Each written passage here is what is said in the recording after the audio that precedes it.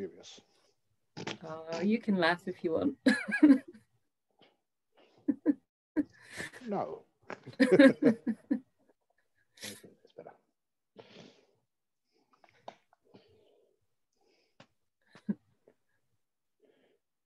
So, good morning. Good morning, everyone. We've been having laughing meditation before joining this session. So.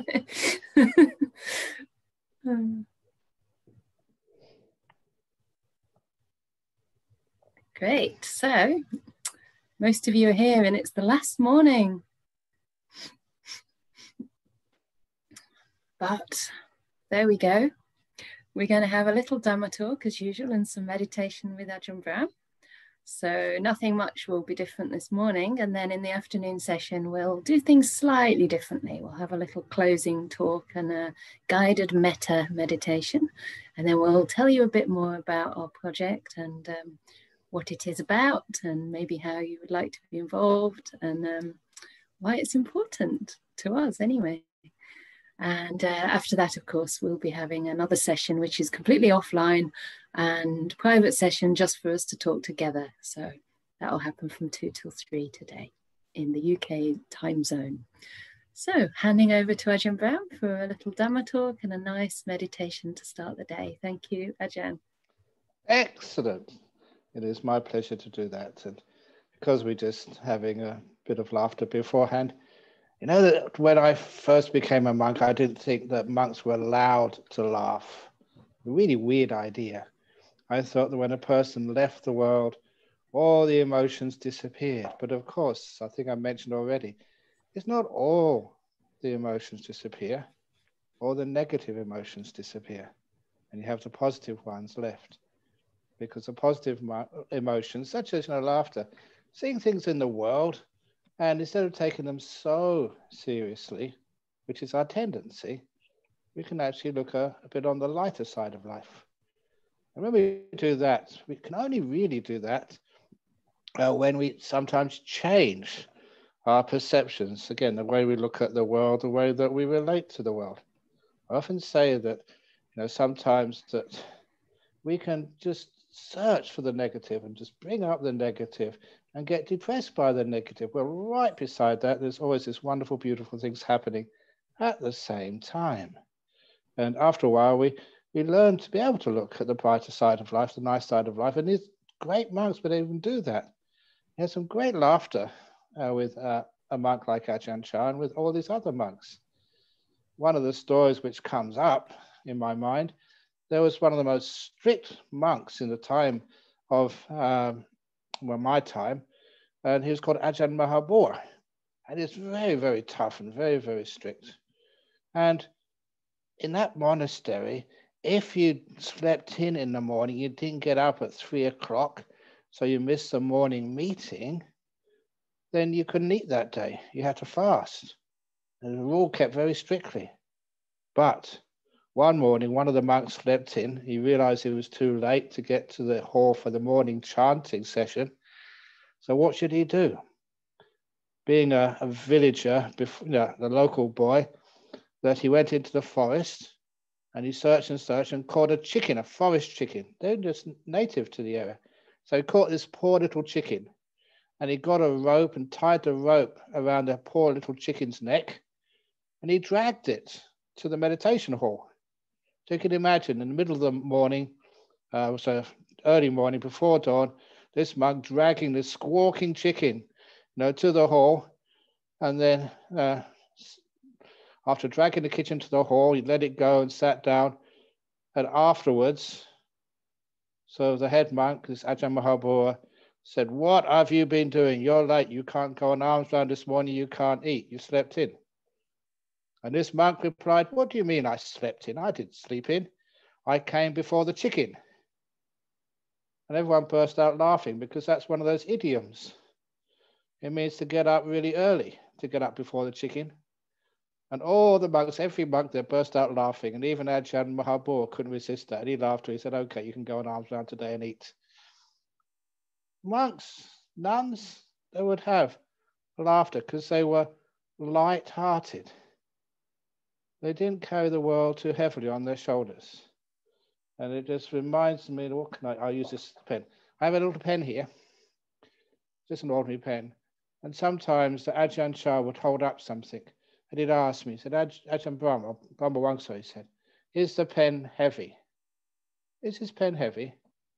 And then, before I could answer, he'd throw it away. He said, it's only heavy when you hold it, when you keep hanging on to it. But if you can just put it down, it's not heavy anymore. Little simple teachings like that meant so much, because it meant I could put things down, let them go, and just carry on without having these things as a heavy burden to carry with me into the meditation or into the daily world. You could learn how to put things down and let them go. It was another instructions, another way of looking at life, which I was taught, to be able to let things go and not to think you have to hold on to these things. It was the same way that I'm just rambling as usual, thoughts which come up into my mind. The talk is never planned. Just like the time when I was a young boy, I started doing really well at school. And when I did really well at school, I also liked playing soccer. And so I was playing soccer and really enjoying it. And then my teachers and parents said, stop chasing a football. Instead, they said, just stay at home, do your homework, do a bit more study, because you're doing well. And if I do well at the O levels, remember the O levels that people had, GCEs? And if you do well at the O levels, and you pass them, then you'll be happy. You know, a lot of time I believed them. I believed if, I'll follow what my teachers and parents and relations said. And I studied instead of becoming a football star. I could have made a lot of money playing football. You didn't realize just how good a career it was at the time. But anyway, that instead of chasing a ball, I chased the exam results and I did really well. But the problem was, if once I passed my O levels, that promise that once you pass and do well, then you get happy, didn't eventuate. Because having passed one set of exams, I had to face another set of exams, the A levels. And at that time, I was a young man. And instead of chasing footballs, I was chasing girls. And instead of actually going out to parties and stuff, my parents and my teachers said, stay home, do your homework. Because if you pass your A levels, then you'll really be happy. So that's what I did. I believed them. And I did well in my A levels. And what happens next? University. I said, no, don't worry. You go to university, you get a good university, you get a good degree, then you'll be happy for the rest of your life. And so that's why I believed them. Did well in the A levels, got to Cambridge, started studying, doing really well. But I often tell people that's the time I started getting suspicious. While other people were telling me, I started to challenge. I started to look at people who were much older than I was, who had been to university. Were they really happy? And I looked at them, but most of them weren't. They passed their degrees, but now they had to go to work really hard to get a house or to get a car or to get something. And then they got married, and that cost me even more money and had to really work even harder. And then they had children, and that took up many years of their life. And then later on, you see those who were older, they were thinking, oh, when my children leave home, when they sort of get old enough, then we can be happy. Then we can go traveling around places. But then when their children leave home and they've got a bit of money, then they have COVID. So they can't go anywhere. They're stuck. And then they think, oh, once COVID is over, then we can be happy. And you started noticing something. When I get this, when this is got rid of, then I can be happy. And I also noticed at the time, being in a country like UK, that most of the people who go to churches are the elderly people. I wonder, why is that the case? Because all the people who go to these churches or other religious buildings, they have the idea, well, if I go to church, then when I die, then I'll be happy. It's always putting off the happiness for another time, thinking if I do this, then I'll get that. And being a sort of a person who would question, I started asking, is this really the way of life? Trying to struggle, to strive to do this and get the instructions from some expert. There's plenty of experts out there on if I meditate properly, if I change my posture, if I change my meditation object, put more effort or less effort, if I do that and follow all these teachings, then I'll be happy. Please don't get sucked into that myth of life. I realized that if I wanted happiness, you'd have to find it right here, right now. It was a relationship which I would have with whatever I was doing, wherever I was. And some of the greatest of teachings which I got were very simple ones. Things like, this was told to me, I've written this in the book because more people need to hear this sort of stuff. I was visited, or a man visited me from Sydney, and he told me a story about Ajahn Chah which I'd never heard before. And that was when Ajahn Chah was becoming famous, and he was still able to speak. He hadn't had his stroke yet. And this Sydney man went all the way from Australia to Ajahn Chah's monastery in the northeast of Thailand for the only reason to ask some questions of the great master. And eventually, it was a long distance and very difficult to get to because Ajahn Chah was out in the sort of whoop-whoops of Thailand in the more remote areas. But when this businessman eventually got there, and he found where Ajahn Chah was in this monastery, he saw Ajahn Chah surrounded by so many other people. And those people were asking all sorts of questions or just having chit-chat, telling jokes. And this poor man, he was waiting and waiting for 1 or 2 hours until he realized that he was getting no closer to being able to ask his questions from this great teacher, even though he'd come all the way from Australia just for that one purpose. And so he just gave up. And he got up and started walking away. And as he was walking away, he realized the taxi, which was going to take him back to the airport so he can catch an local aircraft back to Bangkok, and then from Bangkok to Australia. The taxi was not going to come for another hour. So he decided just to almost like killing time, to pick up a broom and help some of the other monks sweep around the dining area. And as he was sweeping, he felt a hand on his shoulder. He turned around and with great surprise, it was the teacher, Ajahn Chah. Ajahn Chah had seen this man sitting in the back of this large gathering, got up and decided to give this man something for all the effort of coming all that way from Thailand to meet him. And all the Ajahn Chah could say through the interpreter was, if you're going to sweep, give it everything you've got. And then Ajahn Chah went away. That's for one sentence. And the Sydney man told me he remembered that sentence because it came from a person who was incredibly busy, but very wise, and it was something valuable to him. So on the aircraft home, he told me, he kept thinking about that saying, if you're going to sweep, give it everything you've got. And which meant that when he was at work, he'd give work everything he had, and he would not think about his family.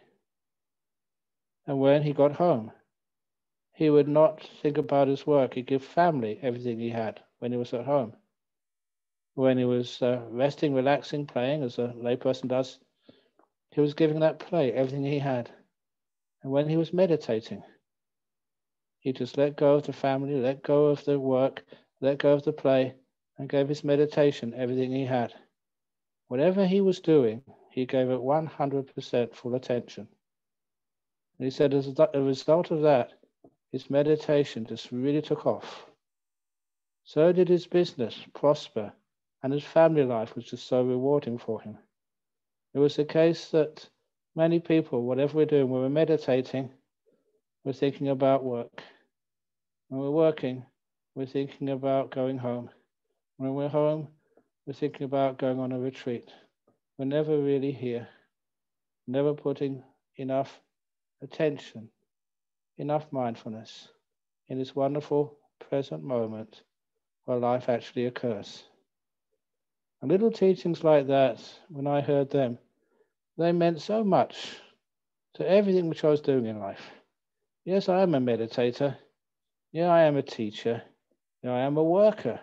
I'm an author. I do many things. But I always remember that whatever you do, you learn how to give it everything you have. And when you do that, the results are just sometimes stunning. They surprise me. I think many of you have read some of my books, and especially the first book which I ever wrote. I only wrote it because almost forced to. The teachings had helped some people. They wanted to write a book themselves about what I taught, and they made such a bad job of it. I decided I'd have to do it myself, but I didn't have much inclination to write. So when I was on a 2-week retreat, I decided 1 hour every afternoon, just 1 hour. And I was strict with myself. I wouldn't go over 1 hour. I'd just write out some of these stories by hand. Didn't have a computer at the time.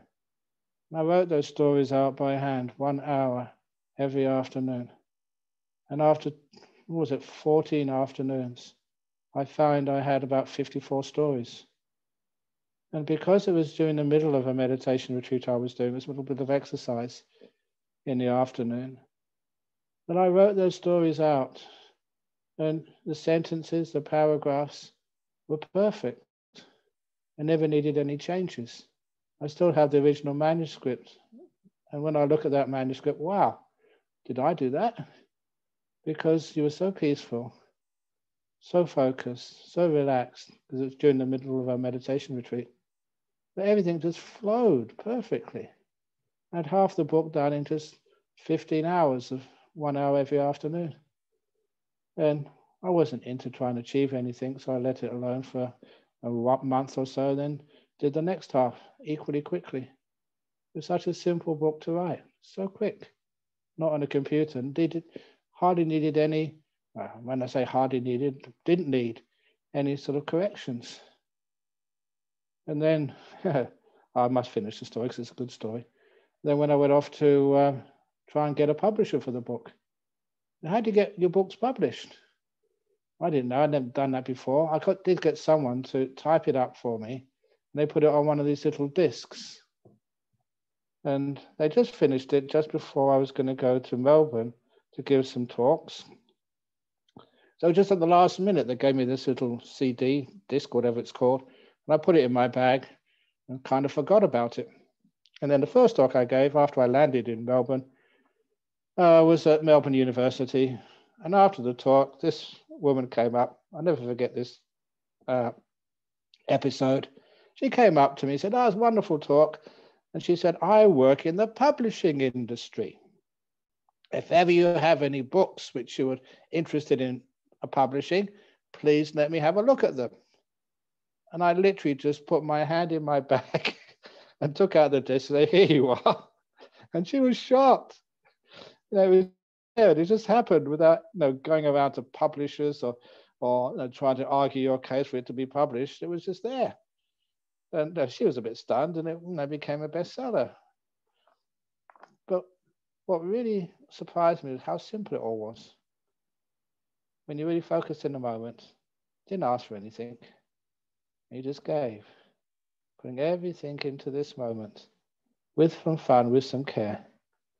Of course, sometimes that you don't get things published and there are problems which come up in life, but if there's problems come up in life, you have to know the difference. This is a story which comes up. The difference between an irritation and a problem. And most people, they get upset at small things. When you know the difference between an irritation and a problem, then much of the things which we worry about in life, you can just let go of so easily. Just like that pen, we can put it down, forget about it because it's not that important. And that was the story of a backpacker many years ago, actually quite a lot of years ago, because this American young man, was backpacking through Europe, visiting all the great cities, getting small jobs, mostly in restaurants as a waiter or as a cleaner. and saving money, and then going on to the next destination, thereby visiting some of the most beautiful parts of Europe. And during his journey, he was working in a small restaurant in Vienna. There's no cleaning up, serving the tables, whatever was available. And the owner of the restaurant, would always give them free food, and they get tips, and they would get a little some money as well. It's a nice way as a backpacker could pay their way through their travels.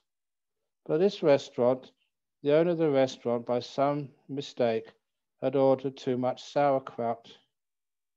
Which is, some people, even here in Bodhinyana Monastery, some monks love sauerkraut.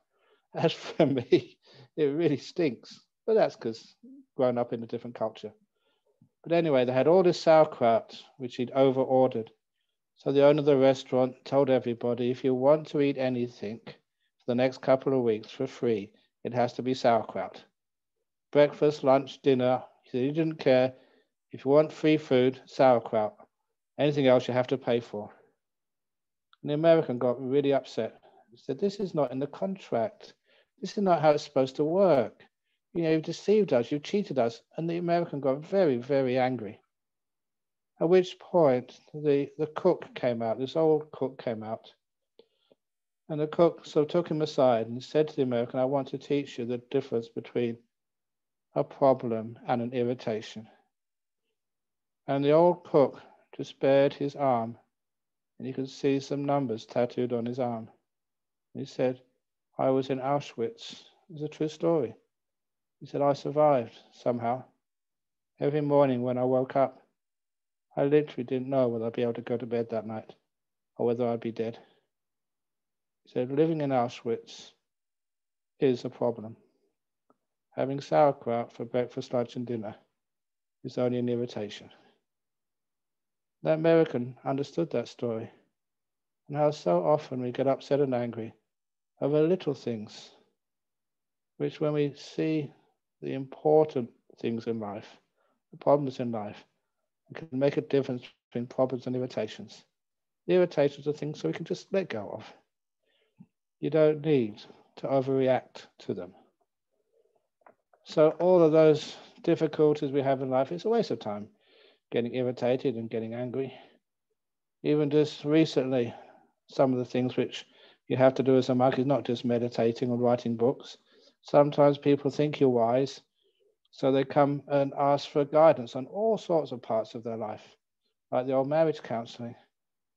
And quite often that men and women will come together in front of me and they say, I don't know why I married this man. He's lazy, he's hopeless, blah, blah, blah. And then, you say, well, I know why you married him. Because he's been telling me about all your faults as well. I said, you're imperfect. That's why I said, you're imperfect. Your husband's imperfect. That's why you're a good match.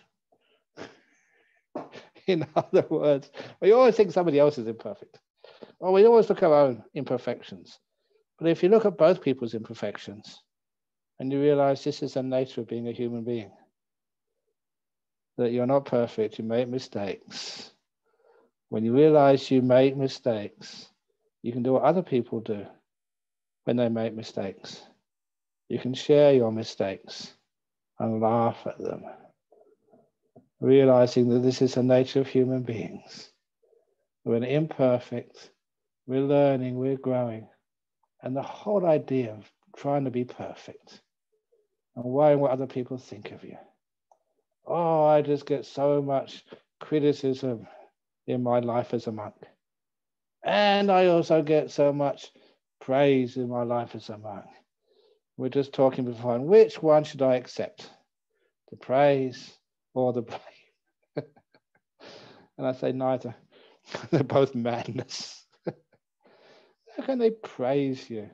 It's just your good karma to have those teachers, have those experiences, and be able to sort of grow like this. Everyone would eventually get to the same place of wisdom. It takes a bit of a while, trying to sort of fast track you all to get some nice deep meditations and become wise.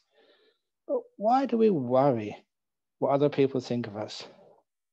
Why do we worry what we think of ourselves? what's that old saying? That when you're in your 20s, maybe this doesn't occur in our modern world, but it certainly occurred when I was a young man. When you're in your 20s, teenagers, early 20s, before you became a monk, you were really concerned what other people thought of you. I had to be fashionable. That's why the fashion in those days, crazy fashion, was a big fuzzy hair. And when my hair finished, it was all big fuzzy hair down to here. That's when my beard started. It was like a donut look. It was really useful in the cold weather in UK. It was just like having a hat all the way around, and my face was in the middle. You could just see it. So it's very, very, very helpful to keep yourself warm. But that was kind of fashionable amongst, my group of people. I even had, believe it or not, green velvet trousers, which I went to things like the Isle of Wight Festival, rock festivals and stuff. But anyway, that you also had to have the right type of speech. And you kind of learn that because you're trying to impress other people. But then I became a monk, so I wasn't impressing anybody. But when you did become a monk, I realized that other people, when you get to be your 30s or 40s, then you don't really care what other people think of you. You've got sometimes self-confidence. That's why you see people just relaxing. And then, so when you're in your 40s and 50s, you don't really care what other people think of you. And then when you're in your 60s or 70s or 80s, like many of you have got elderly parents, you'll find that the elderly finally discover that people weren't thinking about you anyway. They were thinking about themselves. So you don't really have to worry at all what other people think of you. They're not thinking about you. Yay! So you can be free. But more than that, people keep thinking about themselves. They project what other people think of them onto others. So often, even today, someone came to monastery and just talking to them after lunch. It's 5 o'clock in the afternoon here. And they were saying that no one loves them, no one cares for them. I said, what are you talking about? You know your family, they really care and love you, and no, they don't. And I said, why not? I said, because I'm a terrible person. I looked at them, you're not a terrible person. He said, yes, I am. So what we did, because we live in a democracy, I said, okay, all the monks here and all the visitors here, what do you think about this gentleman? Is he a terrible person or a good person? So we had a democratic vote. And we all agreed unanimously he was a good person. That made him laugh. And maybe just started to crack the idea of his what do you even call it, self-loathing, and just so critical about himself. Nothing he did worked, nothing he was happening to him was working. And so after a while, you start to challenge what other people think of you and also what you think of you. And he said, basically, you don't know. It's wonderful to be free of that. Free of this terrible thing called praise and blame. But it's not just free of praise and blame.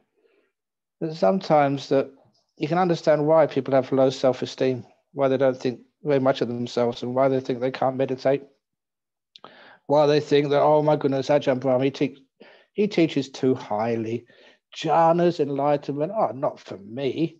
Other people maybe, but not for me. I just want to just be able to go to sleep at night and be able to have some peace in my life.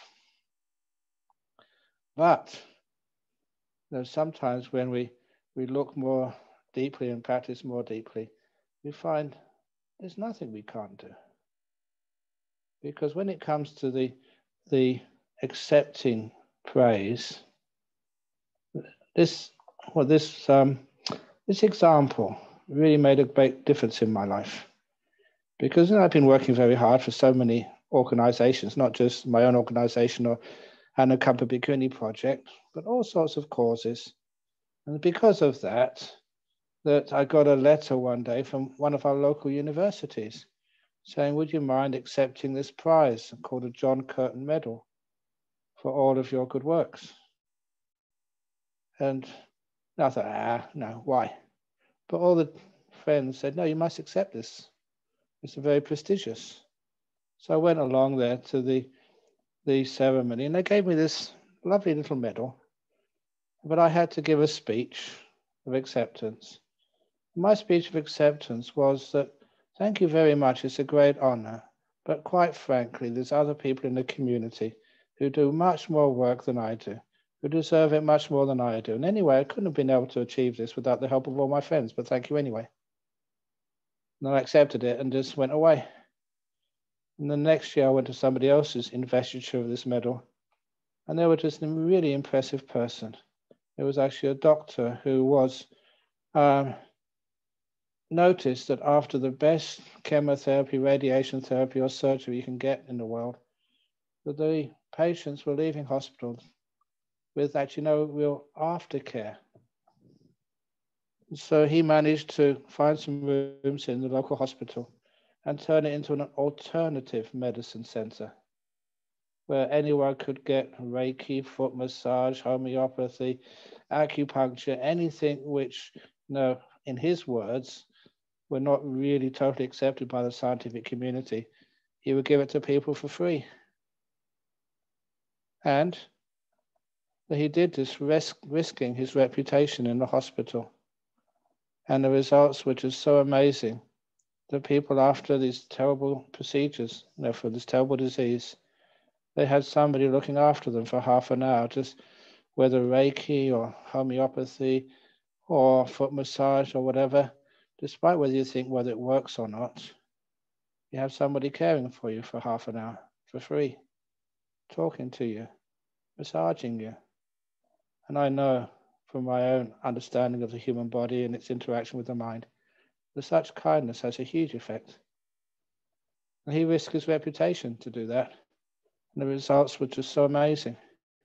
So when he got his prize, his John Curtin medal, his speech, I was listening to it. He said, "Well, thank you very much for this award. I don't think I deserve it. There are other people in the community who do much better work than I do. And I couldn't have done this anyway without the help of all my friends." And it really struck me. That was almost exactly the same speech I gave the year before. And I thought, that man deserved that award. He was a hero. And then I started to think the unthinkable, that maybe I deserve my award. Maybe the praise was deserved. I thought, why is it when we get praise, we reject it? Why is it so hard when somebody says, "Venerable Canda, you're an amazing bhikkhuni, great nun," and you think, no, not me, he's just saying that for some other reason.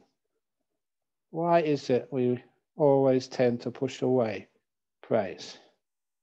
But when it's criticism, when you say, "Oh, you should have done this better, you should have made this longer, you should have done this," when it's criticism, oh yeah, and you feel very terrible. We accept criticism, we soak it in.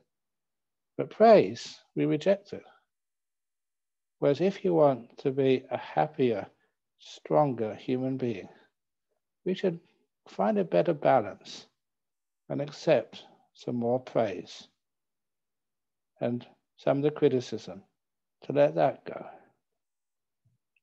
So what that praise does, I found this, that if somebody praises you, you want to do the same wonderful sacrifice, the wonderful gift, the wonderful service again. The more you get praise, the more you want to do it. And you improve, you get better at doing it. So that's why when people come on a retreat and they meditate, well done, everybody. But I've been sleeping most of the time. Well, you haven't been breaking your precepts when you've been sleeping. You always see the positive side of things. But I've just been not helping anybody. It's wonderful. You have been helping somebody. They're probably so very happy that you haven't been a pain in the butt for the last few days because you've been on retreat. Or whatever it is, find some sort of excuse to praise yourself. Because when you praise yourself, you get encouraged. When you get encouraged, you get more energy. When you get more energy, you get more depth in the meditation practice. And you find when you start praising yourself, or at least get at peace with yourself, then you find you have more opportunity to be in this wonderful present moment.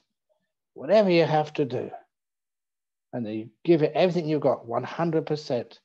So even all the talks which I give, all the meditation instructions which I give, all the books which I write, all the stuff which I have to do, I always remember that teaching of Ajahn Brahm. Give it 100%.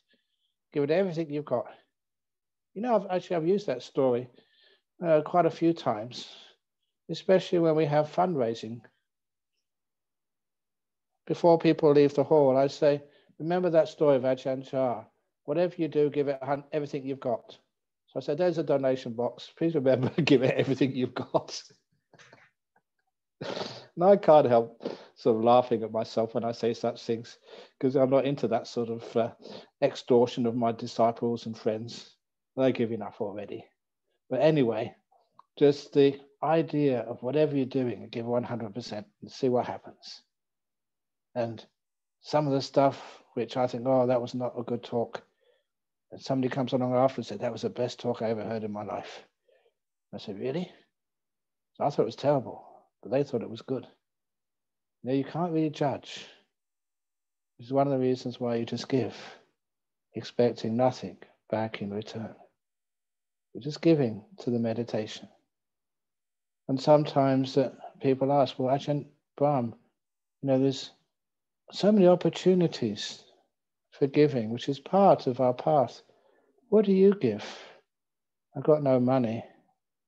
But on this occasion, this story, one of the first times I visited Singapore, and I was being taken around to all the different temples in Singapore. I went to the Sri Lankan temple. This was the big Sri Lankan temple in Singapore. And when I went there, they took me around. They were very kind, very hospitable. But at the end, they said, can you please sign the visitor's book? So I was very happy to do that. But sometimes you make a mistake. I make many mistakes. When I make mistakes, there's always something wonderful happens as a result of my mistakes I make in life. I picked up the book without really looking at it. I opened the page and I wrote down my name, had a column there for your name, an address, Ajahn Brahm, Bodhinyana Monastery in Perth. And the next column was how much I was going to donate. Oh my goodness, I picked up the wrong book. I picked up the donation book, not the visitor's book. And it was a book where you had to write down how much you were donating to the temple. And I was a monk, I don't have any money. I don't carry any cash. I don't have a credit card. I don't have a bank account. What should I do? But I love it when you put in a spot of sort of embarrassment, but of opportunity as well. So the only thing which I could think of to give was these two words, my life. That's what I donated. I donate my life to Buddhism. Singapore, the Sri Lankan temple, any temple. And afterwards, it always gives me a lot of happiness. I donate a really good gift. Donate my life. And even when I'm meditating, I'm just giving my time to this moment. It's like I see this moment as a being. So here's my life, here's my attention, here's me, take it. So I don't try and get anything out of this. For me, meditation is a giving, it's a donation. For me, just teaching, don't get anything out of this except headaches or something, because all the other stuff I'm supposed to be doing, which I'm not. So whatever you're doing, you give, expecting nothing back in return. You just give. You don't want anything. And that donation gives you a great sense of peace and stillness. So those people who think you can't meditate, you think you've been trying this meditation for a long time, it doesn't work. It is because you're trying to get something. You hear all the landmarks and you think, I want to get to this landmark and that landmark and another landmark. It doesn't work that way. But if you're just happy to be here, so content to be in this moment, you might be tired. Wonderful, just be tired. You may be restless. Wonderful, be restless. But at least get rid of the wanting and the ill will. Want to be here and give everything to this moment. Give your whole being, your whole mind, just to being here. And see what happens. Yeah, it might be a little bit uncomfortable at first and painful at first. When you give totally to this moment, giving everything you've got in this moment, find that after a very short while, just whatever aches and pains, tiredness, discomfort, negativity tends to vanish. It just goes slowly, it just evaporates. And as you give everything, because you don't want anything, you're not trying to get rid of things, Giving everything to this moment means you really get into this present moment. You're not giving everything to this moment to get somewhere or to get rid of things. There's nothing wanted in return. And as you give, not wanting nothing back in return, you find you get very peaceful. You get very joyful. The mind brightens up. All those teachings I was giving earlier about the energy of the mind increasing, the joy increasing. Naturally, it's not what you're doing, this is just what happens, whether you want it or not. And you get more alert, more joyful, more happy. You find you can laugh more easily. Why not?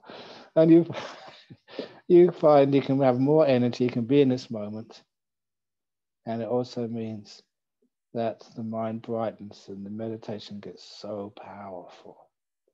So it is true, one of the best types of meditation is being still, doing nothing, and giving everything you have to the task of doing nothing.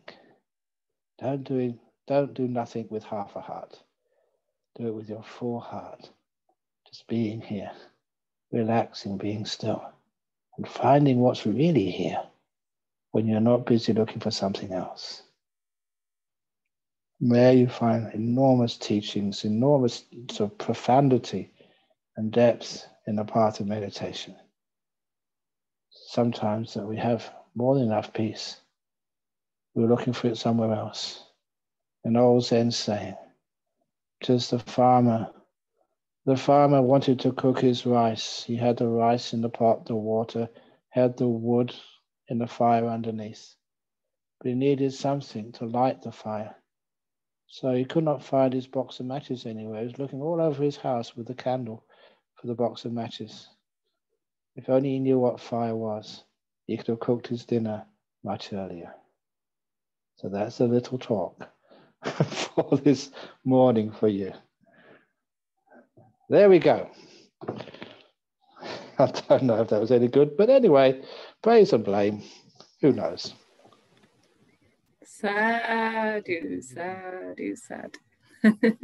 Okay. Thank you, Ajahn. So we'll have a 5-minute break now. Yes, yeah, and then we do some. People can stretch. Then we have 40 minutes of doing nothing.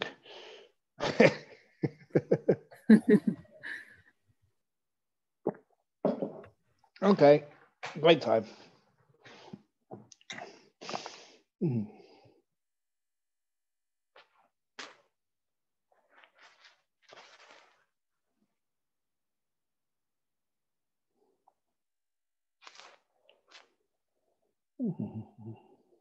I'll mute myself.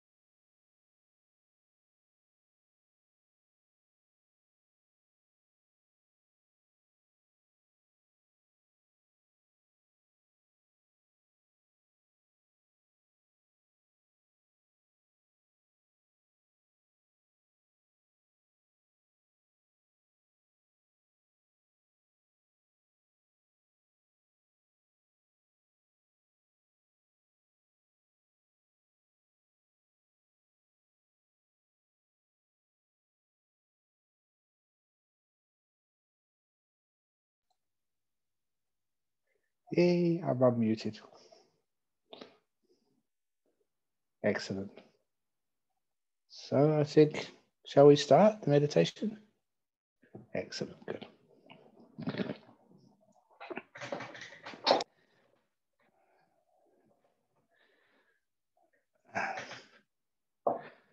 So you're sitting down, closing your eyes.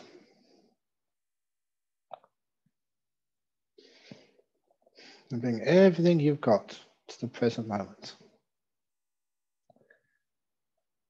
Let's come here. See what's going on right now.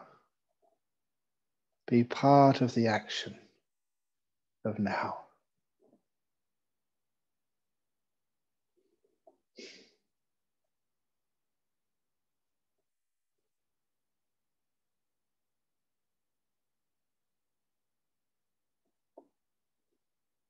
You notice a lot of time we're always going somewhere to get something.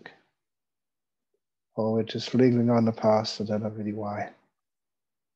Just obsessed with a lot of times our failures. It's not really our failures, it's just we're learning. And now, just to start the meditation, I invite you actually to remember some of the past. But not just any part of the past. See if you can remember the happiest moment of your life so far, or one of them. A time when everything was beautiful and calm, peaceful. Where were you on one of the happiest times of your life so far? Who was with you? What time of the day? What was the weather like? You build up the picture of one of the happiest moments so far in your life. Why was it happy? If you're perceptive, you'll find it was because of this thing we call contentment. It may not be in a perfect time. It may have not have been so comfortable or so the right temperature or the right time. You will have had times in your life when it's like if you're back there right now, you wouldn't want anything else in the world to change. You wouldn't want different people to be around you. The people who were around you were more than good enough. You yourself at that moment were good enough. The time was good enough to be content, and to allow that contentment of not wanting anything in the whole world to be different in that moment. Not needing anything more. And if you found an old bottle with a genie inside and the genie gave you 3 wishes, you say, no, thank you. I don't want anything more in the whole world than just this. You'll find that those moments of deep contentment, which each one of you have had in your life, were all signified by this wonderful sense of peace, of realizing life didn't need to be perfect. It was more than good enough. You didn't need anything more. The moment itself was satisfying. You weren't struggling to keep anything. You're just being here. And all the wanting and all the trying to cure things and get rid of things, improve things. When you didn't want anything else, you could enjoy what was already happening.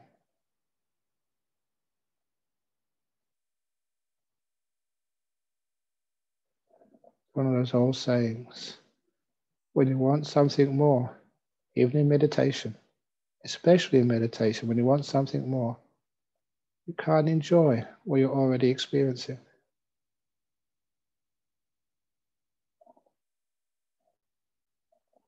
After a while, we learn how to experience what's here. I don't want anything in the whole world. We give 100% attention to contentment. You find things don't need to be perfect to have contentment. Even you may feel a bit uncomfortable, or for me, in this hot afternoon in Australia, you may feel a bit hot. It's good enough. Over the years, you've learned to find contentment with things which would irritate you in the past.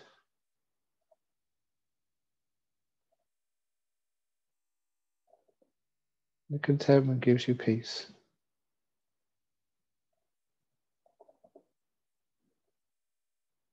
Stillness. And joy. Sometimes I remember as a kid or going to poor parts of Thailand as a young monk, seeing how children can be so content with so simple things and so much joy and happiness. With hardly anything. I remember those times, teaching me just how to be content without needing nimittas or jhanas. Just be content right now. Feel that contentment. This is safe enough. It's good enough. I deserve a break. I deserve not to have to do anything in the whole world,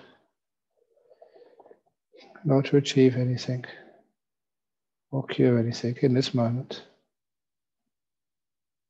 All that business I can do later on. Right now, nothing. Just being here.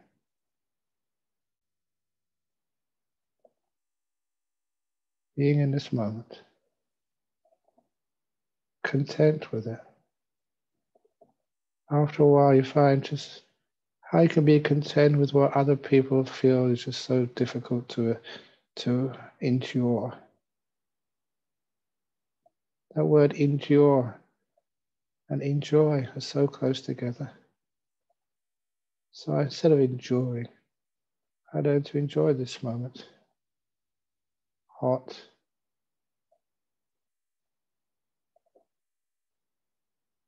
Until my mind relaxes. I find my body relaxes as well. Remember the most beautiful time of my life so far. Sitting here like you're in heaven. Like you don't want anything in the whole world.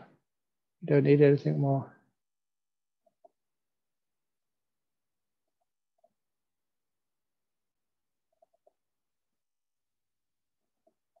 And then you just check your body, which I always have to do.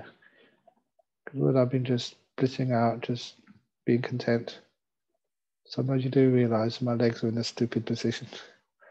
So poor old legs. Okay, I will move you.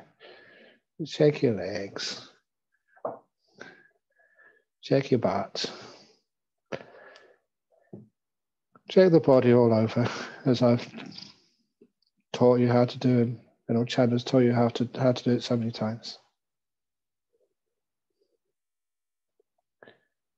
Feel your body. You get to know your body. It's a good old friend. 69 years we've been together, my body and I. First few years, I'll just try to control you. But the last years, I really got to know you well. Just like a devoted couple, husband and wife, who've been together for such a long time. They know each other very well, and they care for one another.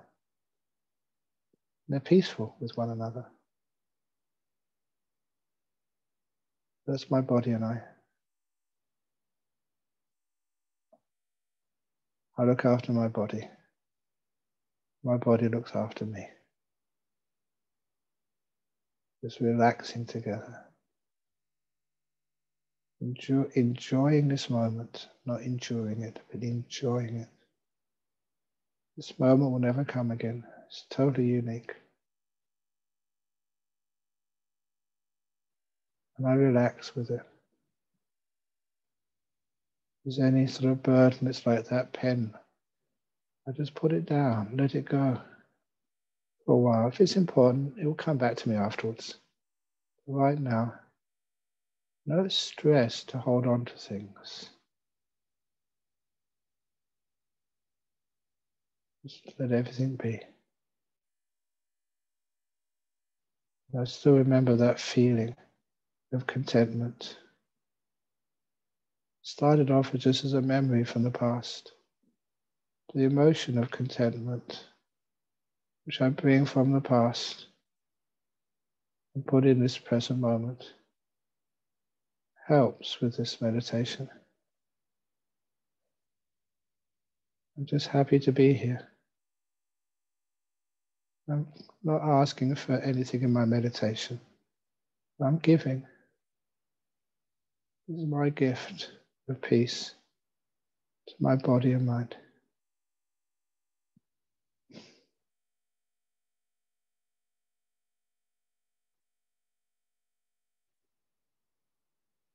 Bring all my attention in this moment, in caring, in peace.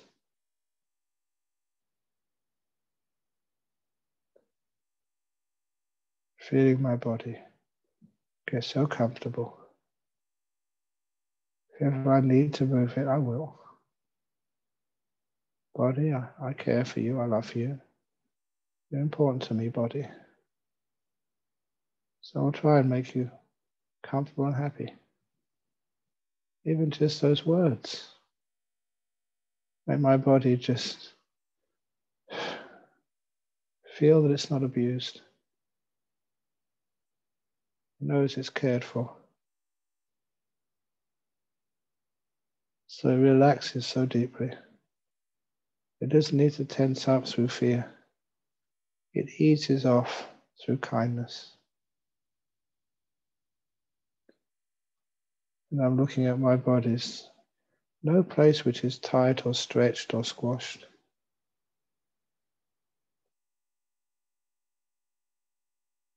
Find a little bit of tightness around my eyes.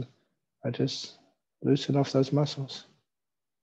The awareness, the letting go. The new awareness of the new relaxation. Feedback allows me to relax. Relax to the max. When I feel I'm relaxed, I can always take it a little bit more deeper.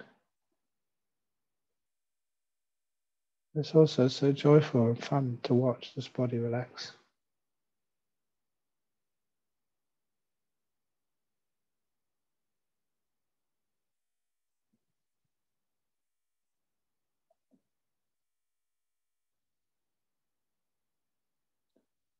So the body by itself just vanishes, goes inside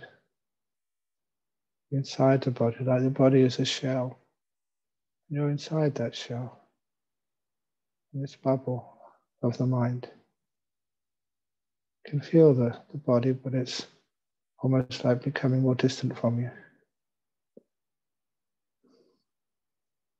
And I'm very careful not to want anything. Not to think, oh, what's the next stage? Where should I get to next? Just being here with whatever comes. Giving now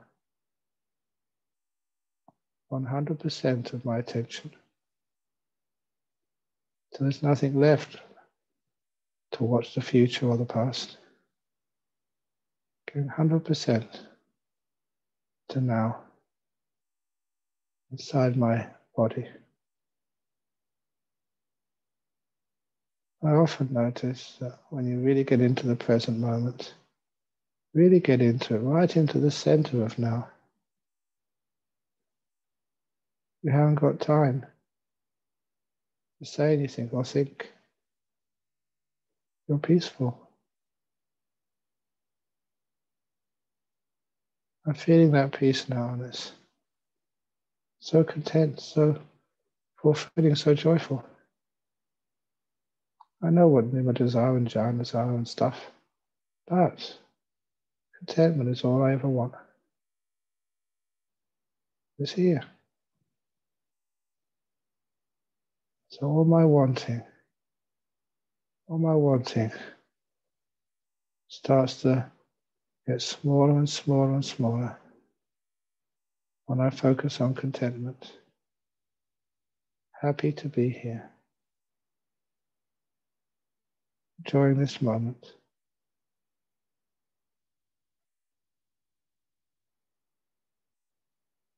As I enjoy this moment,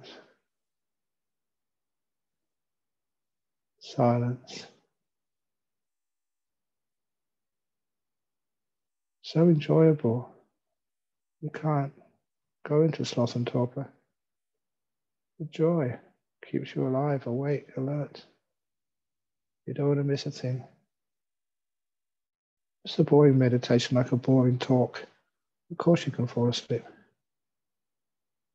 The joy, the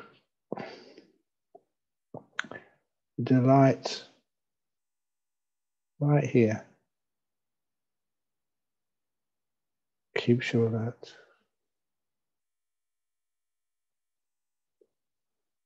Go right into this moment. You can't resist it. It pulls you in.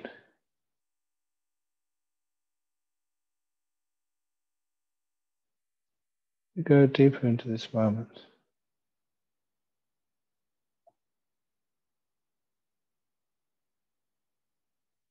So all these breaths, delightful breaths, nimittas, that's where they start from.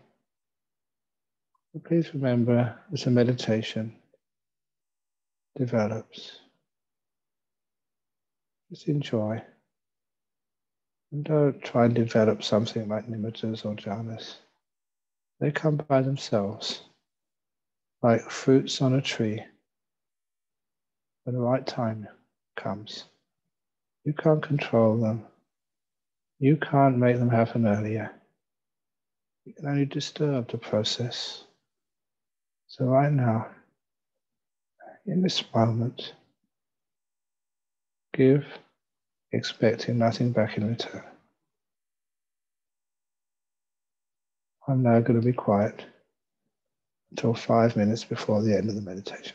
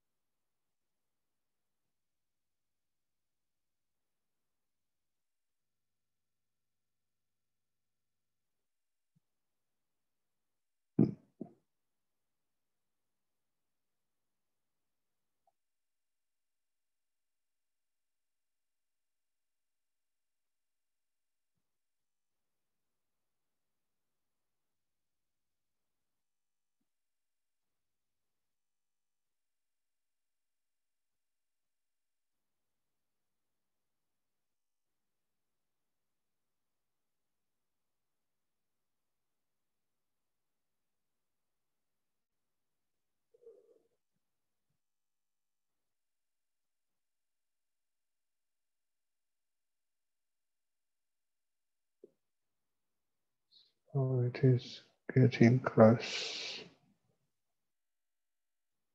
to the end of this meditation period. How did the rising of contentment help keep the mind peaceful, keep it in this moment,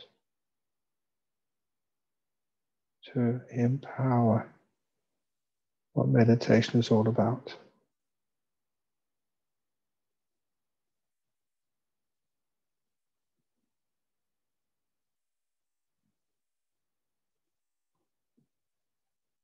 See how peaceful the mind is. And it can notice contentment. Notice there's nothing in the world you need right now.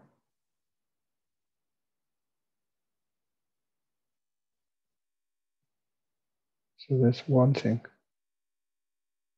turns off. You're just here, becoming more and more.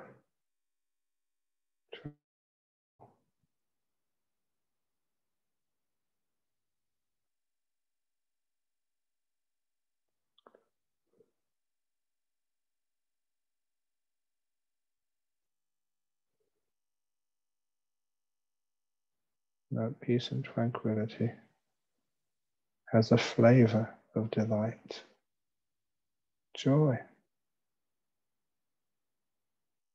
Once you notice the joy, tranquility, contentment, it's positively enticing, addictive even. So I want to go deeper into the meditation naturally.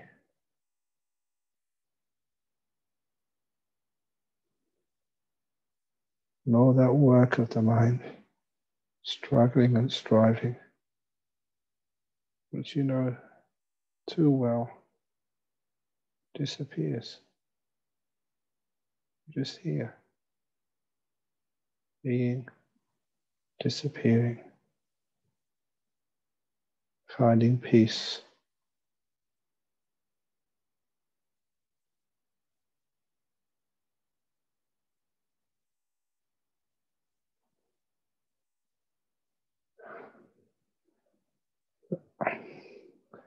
Please forgive me. It's now time to come out. So start to become aware of your body, this shell in which you've been meditating. Start to become aware of my feet now, my legs, my butt, my body and my arms, my shoulders, neck and head. It's like turning on the switch and becoming aware of this thing again. Feels pretty relaxed, but not as nice as when it disappears. And when you're ready, just open your eyes.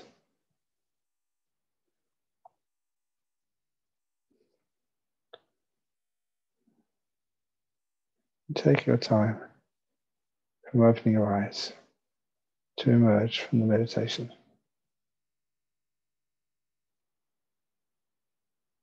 Ooh.